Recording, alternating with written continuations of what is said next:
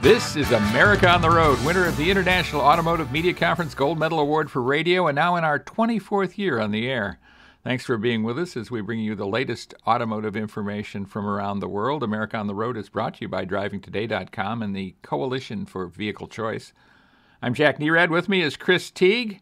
How you doing, Chris? Doing pretty well today. Quite busy, which is always a welcome thing these days. Busy is good, and yet you're in Maine. It's summer.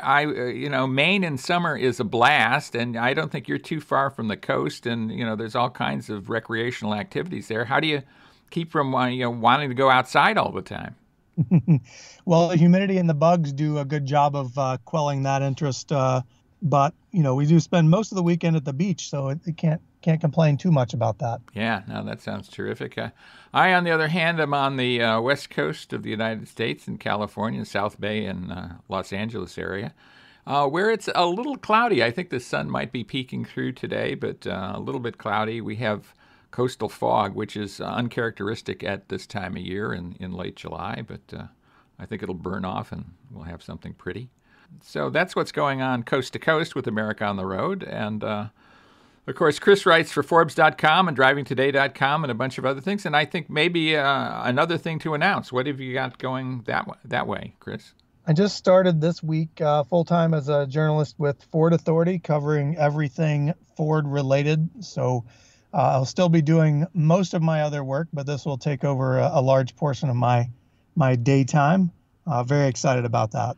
Yeah, well, good for you, and congratulations to you. Of course, Ford Authority is independent of Ford, I think. Is it not? It is, although some people confuse the two sometimes. It's an interesting balance to watch. Right. Well, I think you're enthusiastic about Ford if you write for Ford Authority, and at the same time, you take a journalistic bent, and that's what we do here. We're enthusiastic about the cars we drive, but we also want to give you the best information about them and help you make good buying decisions and just understand the industry better. So that's our goal. In the road test segment, we're going to be looking at the Mazda Mazda6, and I am not being redundant there. That actually is the formal name of the Mazda6. Mazda is the brand, and then Mazda6 is the model. And what were you driving, Chris? The Ford F-250 Tremor, completely unrelated to my new job, but it's a gigantic pickup truck that's a little bit like the Raptor, but very much Super Duty all the way. Yeah. Well, we'll talk about that. I was just writing a piece for J.D. Power and Associates about towing and talked a lot about the Ford heavy duties. So we'll go into that a little later. Going on kind of in that vein, our guest today is Dave Rivers. He is the Ford SUV marketing manager. We'll be talking about Bronco.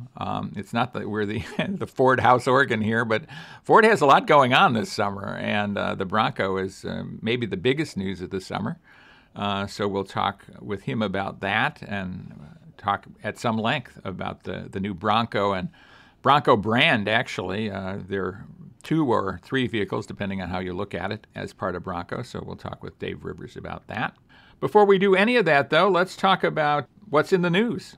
What's the top story for you? I got really excited about a story, probably not so much that a lot of other people will get excited about it, but Waymo has worked with Fiat Chrysler Automobiles for a few years now on autonomous rideshare, or I should say more like a taxi service that uses the Chrysler Pacifica minivan. And the recent news is that Waymo and FCA are expanding that relationship now with commercial vehicles, specifically the Ram ProMaster van. And I think it's really neat to see this because it goes back and kind of reinforces some of what I've been saying to you and writing about for a while now, is that I think that these sort of controlled route vehicles, so a commercial van, delivery van goes from point A to point B over and over again. Those are the sort of things that autonomous vehicles would be really good at. And I think it's exciting to see it playing out in a real sense. So I'll be watching that one pretty carefully. Plus, I just like vans, so I can't really complain about that.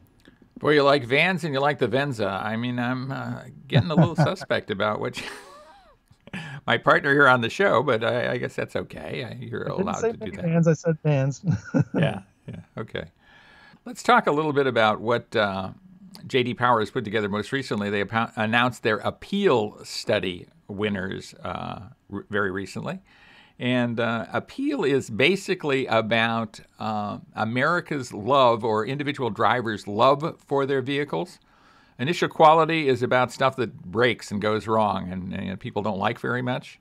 APEAL is kind of the polar opposite of that. It's what people really like about their vehicles. And so that's an interesting take on what they really like. One of the things to come out of it is, well, go figure, Porsche drivers really like their cars. I can't say as I blame them. Porsche was the highest ranking brand officially. Actually, Tesla, I think, outpointed them, but is not officially part of the survey. Tesla, kind of an interesting yin and yang there, with them essentially being last in initial quality, but first in APEAL, first in people being enthusiastic about the vehicles, which I think proves that people will look past some problems and see the beauty and be excited by the beauty of a particular car. Yeah, we've seen it in other products too. People get really excited about new smartphones, new computers, and look past some of the flaws. And you got to hand it to them. Tesla does make an exciting product. I mean, almost everything they make is good looking and funky, but very exciting compared to some of the sort of standard vehicles we're used to seeing on the road. Right. Well, some of the other brands, the luxury brands that scored very well in the APEAL study, which again talks about vehicles that they love, is Lincoln. Lincoln had some launches this year that have really scored, Aviator being among them. So that's good. Cadillac was right there, BMW and Land Rover. So those are maybe not too surprising. Maybe Lincoln and Cadillac are a bit of a surprise, but I think people who drive Lincolns, people who drive Cadillacs really like them. So that makes sense. And then among the mass market brands, Dodge, we've heard that name before. We talked about Dodge as related to initial quality. It is also highest in the mass market segment in APEAL, which is a nice double whammy. I mean, we saw that Tesla was really great in one and not so great in the other. Dodge ranks great in both, so that's fairly interesting. And Ram, essentially Ram Trucks, was second. So you've got to give kudos to Fiat Chrysler today for what they've been able to do in the APEAL study. I agree. It just goes to show you what adding more horsepower and a great interior could do to your brand perception. Yeah. Or, just your personal life, if you want to do that as well. But and individual models that scored really well were the Genesis G70, the BMW 7 Series, Cadillac CT6, Dodge Challenger and Ram, as we talked about. Ford Escape and Lincoln Navigator did well for Ford Motor Company. Honda had some winners with the Odyssey and the Ridgeline, so a minivan and a very unusual pickup truck. And Toyota, which scores so well typically in IQS, although not so much this past year, or this year actually, had just one winner, and that's the Toyota CHR. That's surprising. Yeah, and I think if you have a CHR, you must really love it, right? Because I don't know that somebody who didn't love it would buy a car that's styled that way. I think that's one of those where you either, wow, this is great, or, I'm not so sure about that one. Love it or hate it. It's very polarizing. Right. And Audi scored with the A3. So, those are all vehicles I think that people get excited about. And so it does make sense. And I really think that people have an emotional attachment to their car. And I think APEAL is where that comes through the most. And you undoubtedly agree. I can tell by your silence that you agree. I always do. And you don't have to. I mean, you can violently disagree or violently agree. In my family, we violently agree a lot of times, which leads to fights, and it doesn't make a whole lot of sense because we're agreeing, but that's the way it goes. Yeah, and you might experience that, and as your children get older, you'll probably experience it even more. So be ready. There's very little disagreements. Yeah. In our road test segment, getting back to cars, in our road test segment, which is coming up, we're going to be looking at the Mazda Mazda6 and the Ford F-250 Tremor. So stay with us for that. We'll be right back right here on America on the Road with Chris Teague. I'm Jack Nerad, and we're glad you're with us.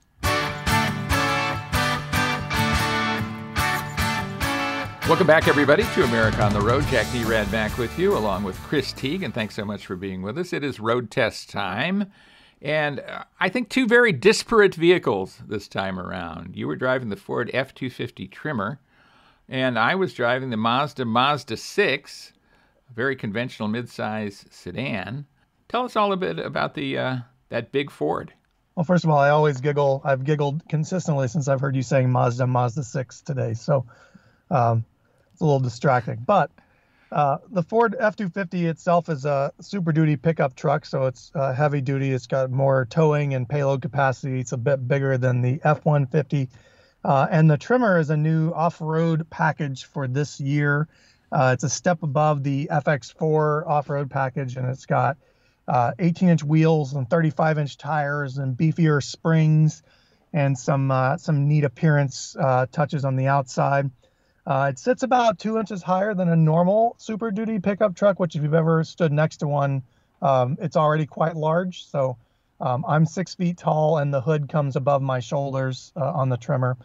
I tested the King Ranch. How is it to get in? Do you need a step ladder to get in it? I think they provide, or there's an optional step rail on the side, but the King Ranch trim I tested had power folding steps on the side. So the kids really like that. Open the door and the step folds down, shut the door, the step folds up. And I guess eventually that would wear out after my kids open and close the door 1,000 times. But it worked. It's a very tall, very big truck. And you feel all that mass when you're driving down the road. I generally love to heap praise on Ford for their trucks. I think they tend to shrink around you as you're driving them. They don't feel as big as they actually are. But this is absolutely one of those vehicles that looks and feels every bit as big as it actually is. So the standard engine in the F-250 is a 6.2 liter V8, but mine had the optional 7.3 liter V8, which is 445 cubic inches. It's quite large. That's old school muscle car numbers. And it sounded great. It's an extremely comfortable truck. I just think I struggled to find the person that would buy it and actually need it. I know a lot of people buy Super Duty pickup trucks and customize them with lift kits and big wheels and funky exhausts, but this kind of has all that from the factory, and it's got a warranty, so that's a big thing. But someone who actually needs the capability of a Super Duty, but also needs the off-road, extreme off-road ability that the Tremor package brings, I struggle to find the need for it, but I think it's an attractive package for the buyer that would probably take that truck and do it on their own.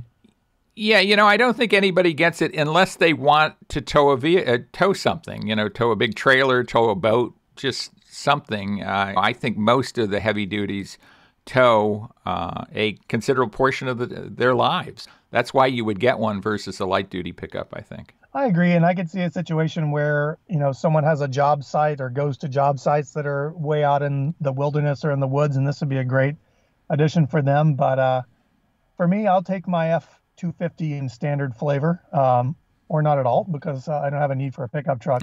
But I do like the Super Duty line in general. Well, a lot to like about it. I think one of the most interesting things about the Super Duties is how comfortable they are. Although there is that mass that you talk about, you realize you're driving a vehicle that seems like, I kind of always seem like I'm in the cab of a school bus or something like that. I'm the school bus driver.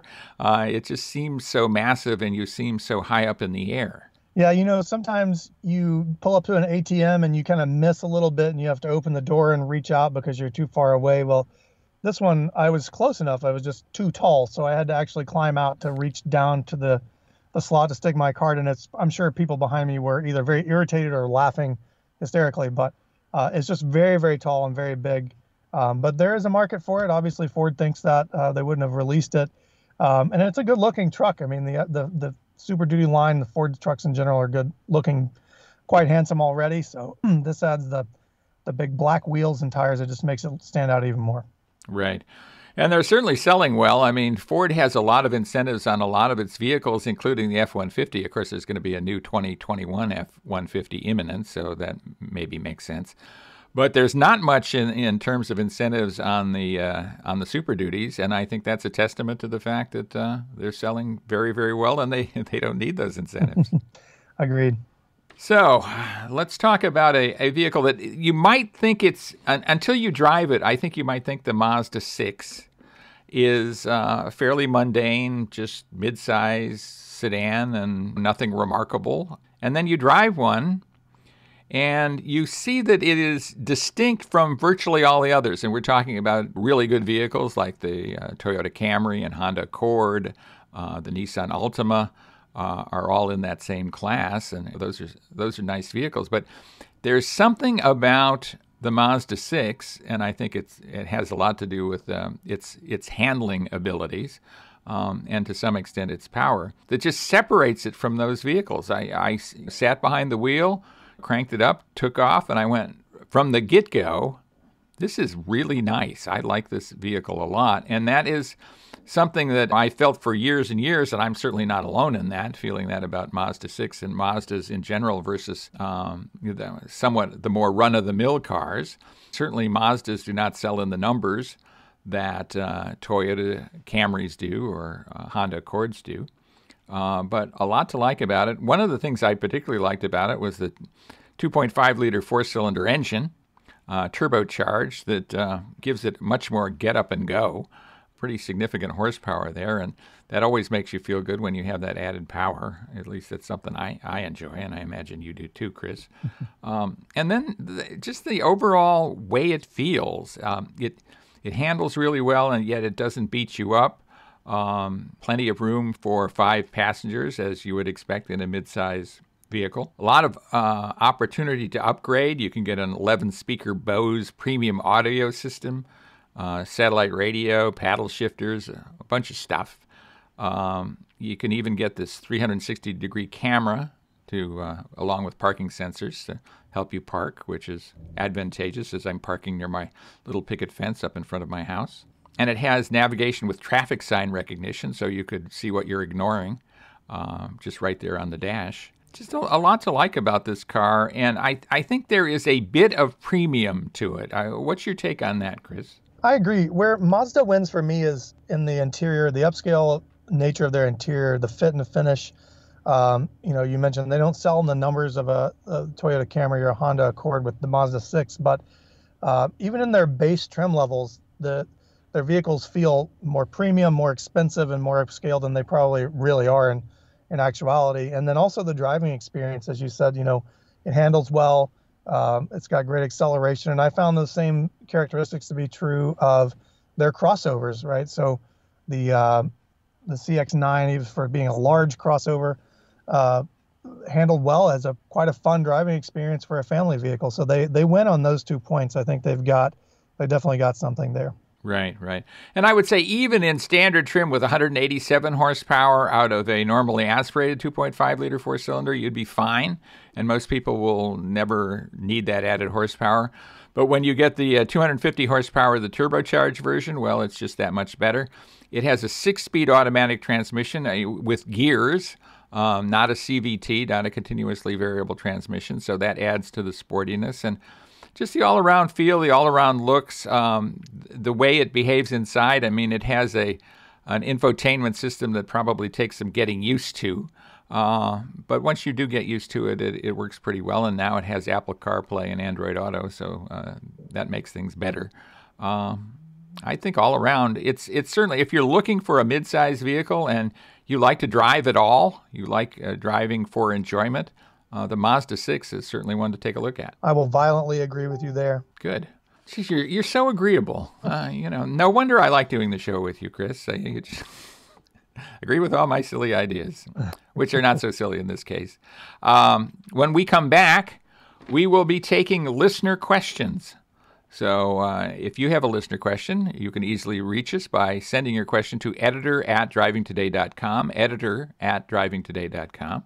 And we'll answer your question on an upcoming show, and listen for the listener questions when we come back. So stay with us with Chris Teague. This is Jack Nerad, and you're listening to America on the Road.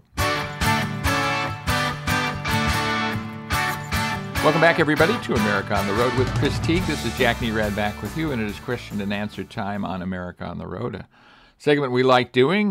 We learn a lot. We have to learn a lot as we write about all these cars. 24/7, 365, which is about what the life of a freelance writer is like in the car business. And we're happy to impart that information, to deliver that information to you via this podcast and radio show. And speaking of that, here is a question that we've got, and a question for you, Chris. We talk a lot about crossovers on the show. The listener asks, what crossover would you recommend? I'm particularly concerned about fuel economy. So what are your thoughts there? I have three in mind with this question, Jack, and I think it comes down to hybrid versus gas-powered for me. So Toyota has a RAV4 hybrid and then soon to be RAV4 Prime, which I believe is a plug-in hybrid. I could be wrong. And then it is. The Honda CR-V has a hybrid trim as well. And then last is the Ford Escape hybrid, which made its return for 2020. So all three of those have fuel economy on the highway or combined fuel economy above 30 miles per gallon, some of them closer to 40 miles per gallon. And if you look at a traditional crossover RAV4, I don't have the exact numbers in front of me, but they're significantly less. And you don't give up a lot in terms of driving experience with a hybrid in the crossover. In fact, the CR-V hybrid... Yeah, quite the opposite, really. I think they're better. Exactly. The CR-V hybrid that I'm testing this week is more refined in many ways than the standard CR-V that I tested just a couple of weeks ago. So I think those three, there will be a little bit of a price markup up front, but you'll probably get that back on the back end, especially if you're driving a lot. Well, and maybe you will, and that's the question. And is the question you're concerned about fuel economy or you want to save money, because they're two separate things. And I would say if you want to save money, you'd buy the standard version. You wouldn't buy a hybrid version and pay that extra, unless you were going to have that vehicle for years and years and years and years, because I think the payback period would be pretty high, especially when gasoline is as cheap as it is now. On the other hand, there's some people, and God bless them, who care about fuel economy for fuel economy's sake, burning less fossil fuel, and that's a different argument and a different question, and I think we've kind of answered both. Totally agree, but I have a question for you now, Jack.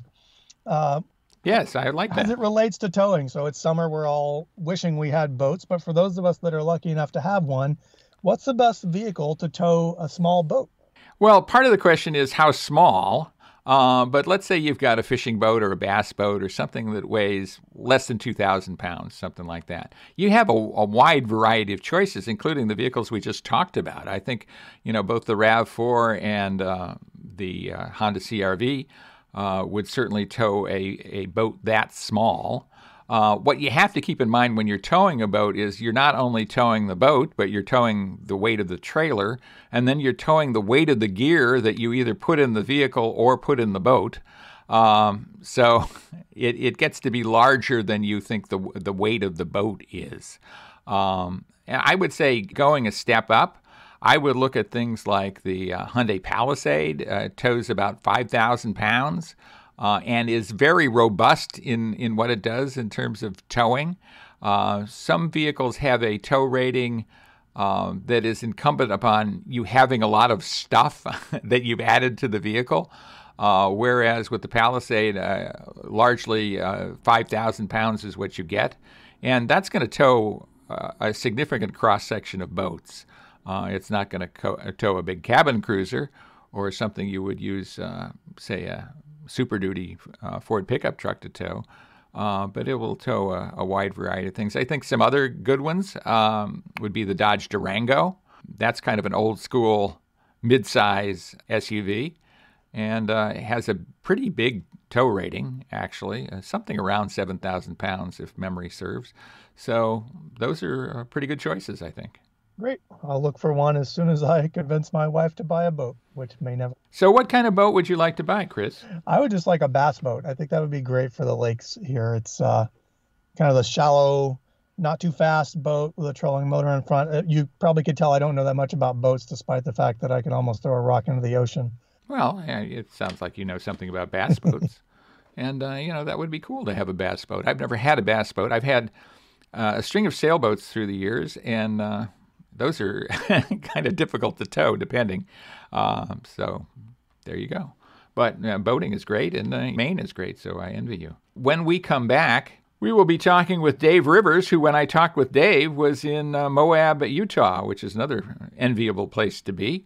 He is the Ford SUV marketing manager, and he'll be talking with us about Bronco, the new launch of the Bronco line and the various Bronco vehicles. So stay with us for that with Chris Teague. This is Jack Nerad, and thanks so much for being with us on America on the Road.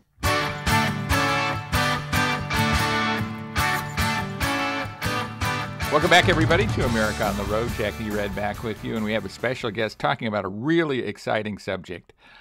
Dave Rivers is Ford SUV marketing manager. Dave, number one, thanks for being with us. We do appreciate it. Well, thanks, Jack. We appreciate it. We appreciate the invitation, and can't wait to share with you a topic that is just top of mind for us at Ford right now. Well, it's top of mind not for just people at Ford, but I think across the whole auto industry. You kind of took it by storm with the launch of Bronco. As a brand and three different vehicles, why don't we start talking a bit about the brand, about what you're trying to accomplish with Bronco? Yeah, no, that's a great question. We love it. We love to start there. So Ford launched. It's been about a little over 10 days now ago. We started talking about Bronco as a brand and a brand family. And if you think back to the 1960s, so actually we hold August 11th, 1965 as a really important date in Ford's history because that's when we launched the original Bronco as a 1966 model. And at the time, we positioned it as the first 4x4 sports car blazing a new trail of excitement. And if you think about that time period, Americana in the 60s, folks were looking for something a little bit different from the station wagons and the sedans they were driving. They wanted something that had a bit more of an outdoor adventure to it. And, Bronco fit perfectly in the hearts and minds of America back then. So it fit really well with the times. Ford had the original pony car already running wild with the Mustang. And a year or so later, Bronco was born, and, it shared some of the same spirit and love of the outdoors, open air with the doors and the roof off, and it came in three different styles. It was a sport utility vehicle, which was a bit more like a pickup. It was a wagon, which was sort of the go anywhere, do anything, carry all, to get, families to and from town, and then, allow you to go off road if you wanted to. And then there was a roadster. And that spirit was kept alive through 5 generations up until 1996, where we put Bronco, we let it sunset for a bit, but I'll tell you, the enthusiasm only grew. And that enthusiasm spawned from a couple of folks that, restored original, 60s through the 5 generation Broncos and really, really encouraged the company to bring it back. And, we've had a team of folks working underground for a few years now, and I've been fortunate for the last couple of years to be part of that program. And what we saw is a huge opportunity where there's been this tremendous growth in SUVs, where folks, have gravitated a lot more to SUVs. But what we've also seen is a double-digit growth in the rugged utility space. And part of the reason for that is, in many respects, a lot of SUVs have lost their personality. They've become just sort of bigger station wagons, is what some consumers have referred to them as. And I think what Bronco does for us is it hits a real sweet spot where it offers something very, very true to its heritage. This original, wild horse back in the 60s done in a really new, interesting, and modern way. And I'll love to touch on that here in a minute, but just to kind of round out the bit about Ford being a brand reborn from where we left off. We saw this huge growth, and maybe there's an opportunity for more than just one original vehicle, which was the two-door, and giving a choice of consumers. So, as a brand family, we launched the two-door, which is the iconic, very true to the original 1966. The four-door, which offers those that need a little bit more space and cargo carrying and people carrying capability. And then the Bronco Sport, which is what we call the Bronco small SUVs. Because, the small SUV category is one of the largest, if not the largest in the industry. And so we positioned Bronco really, really well across the landscape. And, it's a family of products. And with that family comes what we call built wild DNA. And that's born from a whole lot of things, but every Bronco is built wild. And if you think about Ford's history with Built Ford Tough F-Series, we borrow from and have drafted off the core principles of what make F-Series as tough as they are.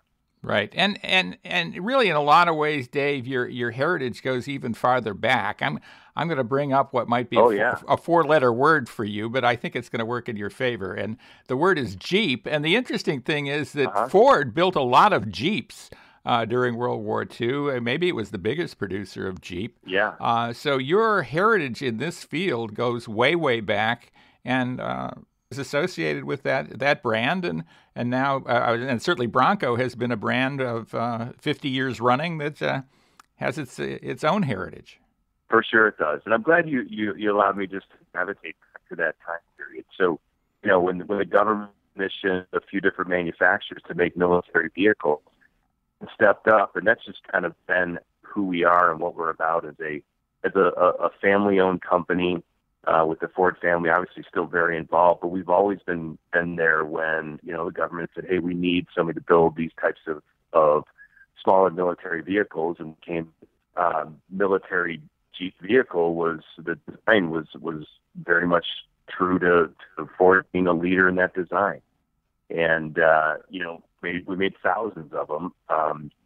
And then, not to get too far into history, but if you think back to, when World War II ended, and those folk, the military GIs, let's say men and women that came back from World War II, by the time the 60s rolled around, they're hitting sort of a middle-aged stage in life, and they were the sort of the spawning of this new world of adventure, and the adventure of, I don't really necessarily want a sedan or a wagon, I want something a little bit different. So they started to convert these old military vehicles into these off-roading, outdoorsy type vehicles. And that's, again, where we saw this opportunity. Also a little bit of history about Bronco in that time period. Originally, it was codenamed, we codename all of our vehicles, but it was codenamed GOAT, G-O-A-T, GOAT. So many people think of it as the acronym for greatest of all time, but for us, that holds a special meaning for us, where it was codenamed that because it was the goes over any terrain vehicle. And if you think about what it was meant to do, it needed to have tremendous capability, because people would want to, go do some outdoor activity, some off-road activity. They'd take it to their ranches, or they'd work the farm, or the service station owner would push snow with it in wintertime. And so it had the four-wheel drive. It had a transfer case to it, so it needed that real strong capability, from a suspension architecture, from a transfer case. It had really great breakover angle. It had a really strong or a high approach and departure angle. So it sort of set this new standard. Right. It borrowed some of the heritage of Mustang. That came up with this whole idea of a four-wheel drive sports car blazing a new trail. And so tremendous history there, Jack. Right. Well, and, such a utilitarian vehicle, and the utilitarian nature of it really drives the styling, and I think drives the styling of the new Bronco models as well. Why don't you talk a bit about that? Because, I mean, that's a separator, I think. For sure. Yeah, it really is. And as much as we've become used to modern technology, and so the utilitarianism of a Bronco was a mainstay. It was sort of a critical element of what it was back then, in that it was purpose built. The design was purposeful, meaning the flat surfaces didn't have a lot of extra flair. And if you think about it, too, there's a lot of vehicles back then that were designed with extra flair to them, or they had extra wings, or they had extra slopes. And the Bronco was designed with a flat form in mind, It had flat fenders. It had a one-piece cartridge-style grille with the round headlights. It had a flat hood and an upright windscreen. And, of course, removable top and doors. And that's all these folks really wanted. As we'll transition, I'm sure, here shortly, but if you think about the Bronco of what we brought back, our designers, Paul Race and his design team, they listened to all of that of what people loved about the original. The fact that it had to be purpose-built, that it had to retain characteristics of utilitarianism, that there was no fluff, there was nothing extra. That's what made a Bronco. Right. And frankly, as we moved through generations, in many respects, started to add those conveniences, and then it may have lost its way a little bit as it got to that fifth generation. Well, it seems now like, if anything, the designers have taken that utilitarianism 1, 2, or 3 steps farther. They've done things like removable doors that then can be stowed in the back. They mounted the mirrors to the A-pillar instead of the doors, so they can, stay with the vehicle as opposed to being stowed with the doors. Those kind of things. Talk a bit about that stuff, would you? Yeah, no, absolutely. And part of that, listen, the Bronco is designed for the consumer. And if there's ever been a better example, this is it, or there isn't a better example within Ford of where the design team really put in place human-centered design. And at its core, we peeled back what the pain points were that customers were dealing with or are dealing with today with a vehicle or their lifestyle choice of vehicle to go off-roading or enjoy the outdoors. So things like, modularity. I want to change out to make it my own. That is a critical element of a vehicle like this. And as a result, the design team has designed modularity into the vehicle. The panels all are easily changeable. The grill is a one-piece grill still. So, Paul and the team, they scanned one of our chief designers' original 1966 Bronco into their system. They studied every angle of the original vehicle. And they said, okay, how can we make it better? How can we retain a lot of its original characteristics so the flat forms are all still there? You mentioned things like the rear view mirrors being mounted to the cowl rather than to the doors. Well, what does that allow for? Well, a huge pain point is I take my doors off and I've just lost the ability to see behind me. That's a problem, So the design team went to work and they said, what if we could mount the mirrors onto the vehicle itself so we still could take the doors off and retain the ability to see? Problem solved. Now, what do I do with the doors? Well, if you have frames on them, you can't put them on the vehicle because they're big and bulky and heavy. So I got to chain them to a tree or I leave them in the garage and I just pray it doesn't rain or I got bad weather. If I think about places like Denver in the mountains around there where you can go from 70 degrees to a snowstorm, within 24 hours or half a day, and if you get stuck without your doors and your roof, you got a bit of a problem. So Paul and his team said, what if we took the spirit of a Mustang in the doors where we have frameless doors and we have the window go down into the door and we make it of a composite material that makes it really light and easy to take off so that someone can do it in just a few minutes? And then what if we could actually store those doors in the back, so that if you do run into a problem, you just pull the doors right out of the back and you put them back on in a few minutes. It's things like that in terms of a very human-centered approach to the design of the vehicle that, the design team painstakingly sweated those details so that when it comes to the execution, just on that piece itself, the doors and what do I do with the mirrors and what do I store them? Now I can own a 4-door and I can store all 4 doors in the back and I can still really enjoy the experience. I mean, that is what we really consider customer-centric first and what I think is going to separate, Bronco as this modern off-road vehicle. Right. And you say off-road, and it seems like all 3 vehicles are purpose-built for off-road. I mean, certainly the Sport maybe not quite so much, but at the same time, you definitely resisted what had to be an impulse to make a 2-wheel drive version of that vehicle, as kind of sure. entry level. Talk a bit about, you're thinking and going all 4x4 all the time. Yeah. No, and I think that's a great point. Bronco always was 4x4. There was never a different consideration. We said if we're going to make a Bronco, any Bronco in our portfolio will be 100% four-wheel drive. And part of the reason for that is you never know when you're going to need it. And just like you never know when you're going to be in a snowstorm with the doors in the back, you got to have the capability of four-wheel drive at all times.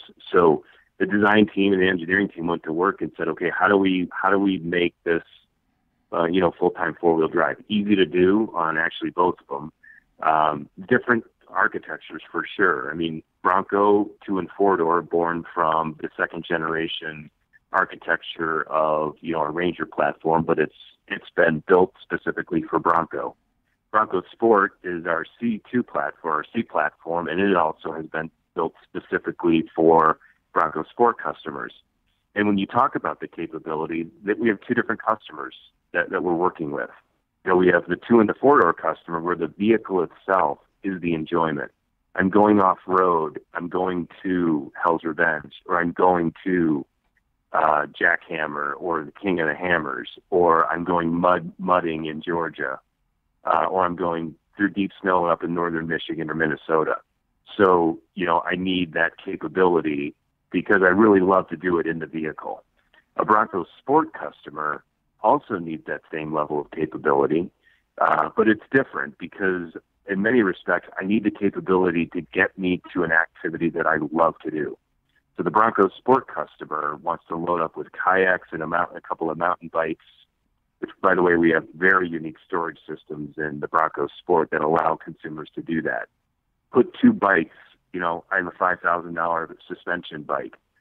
I could put 2 of them in the back of a Bronco Sport and stand it up because the team thought through in painstaking detail, the what a customer needs. And it's, now you don't want my bikes to get damaged if they're on the back of the vehicle. They can go on the back, but they can also go inside, and I can store things around them. Well, and be a theft target when they're hanging off the back of the vehicle. I mean, that is always a big problem, especially when you have bikes that are so expensive now, right? Exactly. And these people love to do those activities, so they need the capability, Jack, to get to where they're going.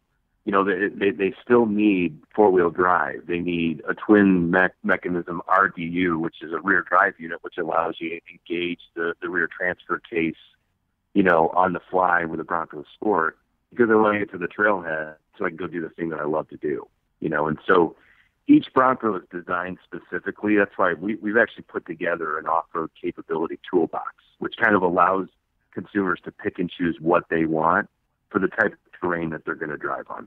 We've talked about a lot of the vehicle's features, but what are some of the features that excite you most? Where do you think you really have some home run differentiated features in the vehicles you've got? Yeah, so I touched on doors off, roof off on the 2 and the 4-door and the ability to store them. I touched on, obviously, four-wheel drive standard on both. Unique storage systems in the Bronco Sport. It's under-seat storage. There's molly straps on the back of the seat, hang gear on. I mentioned, in a Bronco, we have a safari-style roof that gives you that extra storage inside, to put your bikes in. Fully accessorized in both. I think my favorite feature is, the ability to trail map real time, downloading maps to your vehicle through the Ford Pass Performance app. The ability to socially share the content. So let's say I'm driving Hell's Revenge and I just nail this overlook, and I shoot images and I want to share them. I think what the design and engineering team have given us the ability to do is trail map coupled with social sharing, through your network, and then separately, the involvement of what we call our Bronco Nation, and that is really the power of this, and that's the community sharing through giving you the capability to do these incredible rides, to go to these great places, and then find your way through it, and then capture content on the trails and share it real time, through your network. I think the team's absolutely nailed that, and it's really going to be game changing for those folks, especially that are new to this whole world of off-roading and being in the outdoors.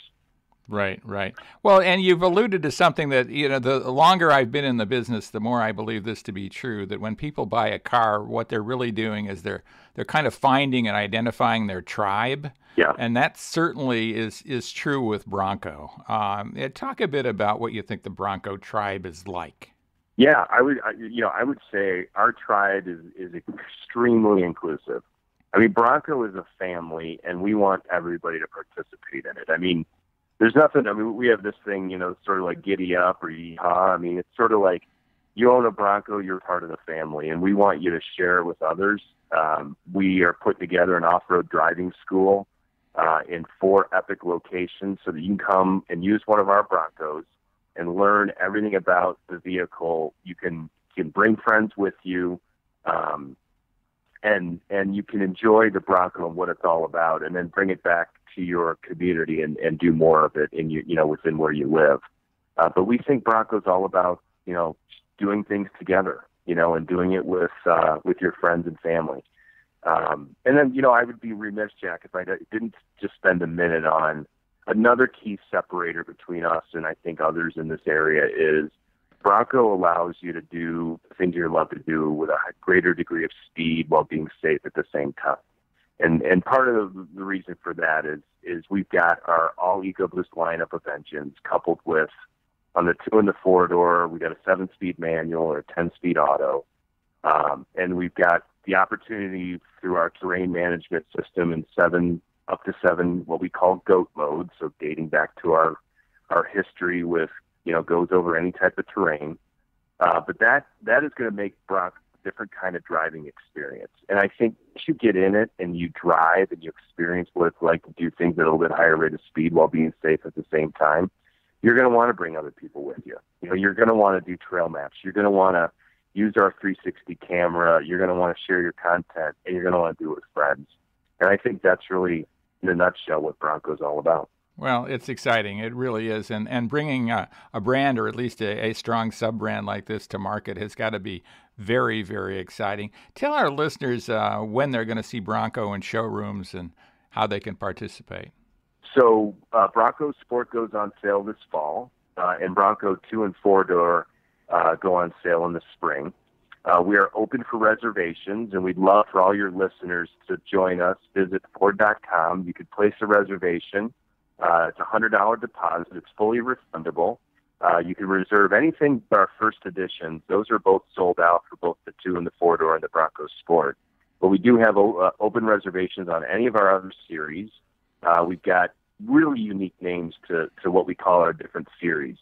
We borrowed things or not borrowed, but we've leaned into things like national parks with Big Bend and Outer Banks and Badlands. And then we've got a Wild Track and a Black Diamond series on 2 and 4-door. But you could make your reservation. I'd also encourage your listeners to visit us at bronconation.com. So go to the Bronco Nation. We'd love for you to participate. Join us. It's a great place to be part of forums, to read blog posts, to get updates on, Bronco and be part of the community at the onset. Follow us on Instagram at Bronco or the Bronco Nation. And then also, we encourage folks to share with us their information, be a hand raiser on our Bronco Off-Rodeo program. That's the day-and-a-half driving experience. If you purchase a Bronco, it comes with your purchase. But we'll take you to one of 4 epic locations to be able to teach you all about what Bronco is and how do you get the most out of it. Whether you're the novice and you've never done this before and you really want to experience it, you will be feeling like the expert when you leave.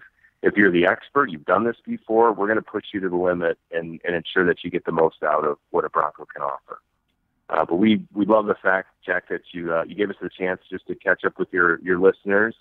Bronco is back. We are just super excited as a company, and we want to as many people in, all your listeners. We just encourage you to join us along this journey, and we can't wait to have listeners experience it with us. Well, I tell you, I can't wait to get behind the wheel and get off-road in all of these models. It's a blast. I always love doing that, and I just can't wait for this. It's really exciting for us all. So, Dave Rivers of Ford, the the Ford SUV Marketing Manager. Thanks so much for being with us. We really do appreciate it. Thank you, Jack. You gave me goosebumps just with your last remarks there. Thank you so much. Well, I hope so. And stay with us, everybody. We'll be right back right here on America on the Road, or in this case, America Off-Road.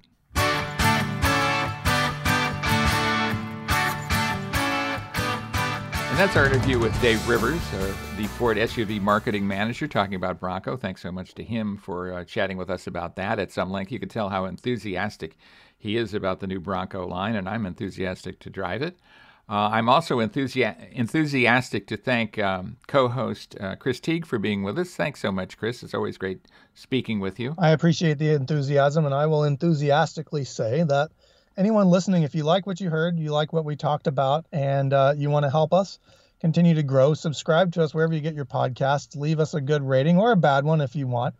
But that will help us continue to grow and show up in more searches as we continue to move forward. Yes.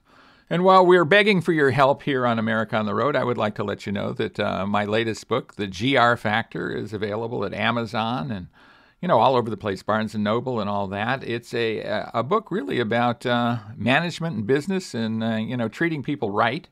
And I think if you enjoy the show, you'd enjoy The GR Factor. So look for that. And look for us next time right here on America on the Road with Chris Teague. Jack Nerad with you, and thanks so much for being with us. Please join us again next time.